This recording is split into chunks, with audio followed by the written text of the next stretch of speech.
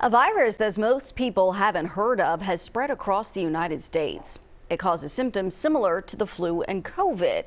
CBS News Philadelphia health reporter Stephanie Stahl has this story.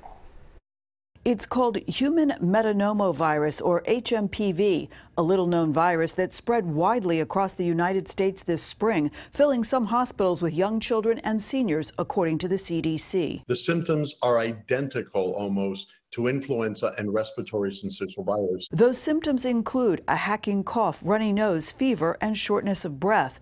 And its peak in mid-March, nearly 11% of tested specimens were positive for HMPV. What is most concerning is the fact that it has increased approximately 36% in the last year. The virus has been around for a while. Health experts believe pandemic precautions like masking kept it at bay. Now that we've let down our defenses, now that we are not as cautious, all these viruses, think of it this way, where they're just waiting to pounce, and indeed they are pouncing. Most people who caught HMPV probably didn't even know they had it. Sick people aren't usually tested for it outside of a hospital.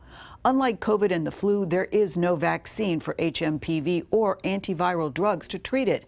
Instead, doctors care for seriously sick patients by treating their symptoms. The best treatment is precaution and prevention. Health experts say that's why it's important to be aware of this virus, especially if those most vulnerable to it get sick. Monitor them. If they get sicker, for example, if they become short of breath, if their fever spikes up above 100 and 103 or 104, they need to go see a physician.